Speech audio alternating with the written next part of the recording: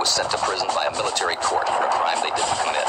These men promptly escaped from a maximum security stockade to the Los Angeles underground. Today, still wanted by the government, they survive as soldiers of fortune.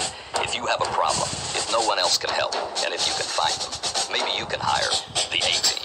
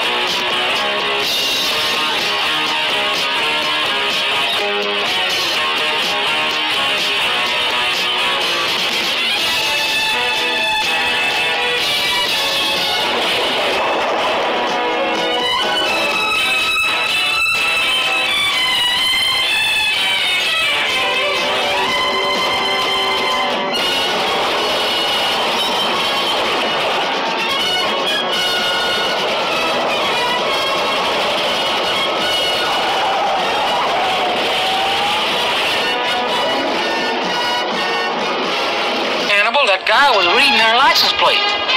Well, put a hat on it, huh? BA, check your mirror. Looks like someone's knocking on the back door.